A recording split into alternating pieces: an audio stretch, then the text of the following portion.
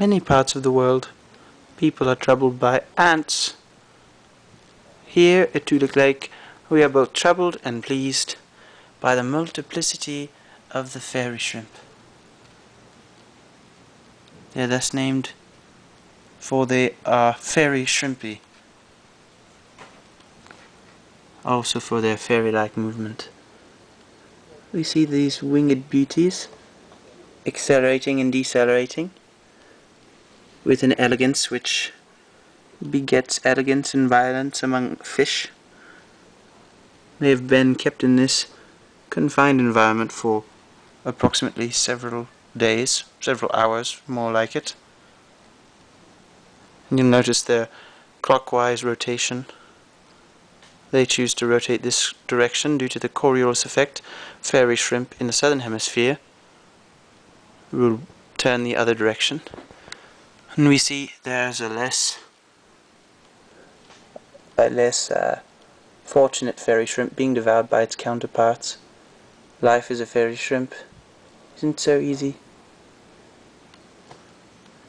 There also has been this troubling case. It's a fairy shrimp which has taken a liking to a particular branch. It's not understood whether he's merely trying to imitate the Native American cocopelli, or rather if he's trying to beat some of his mating competitors with an ugly stick, so to speak. But there he goes.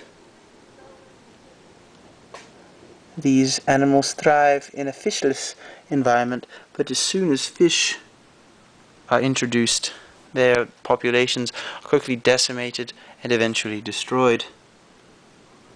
These particular animals' specimens were sampled earlier today from the lake NE9B.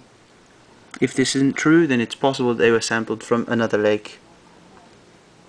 They've herded the detritus, or detritus as many say up here at Toolik, into the center area, where they will soon bed down for the night and breed. They love breeding. Thank you very much.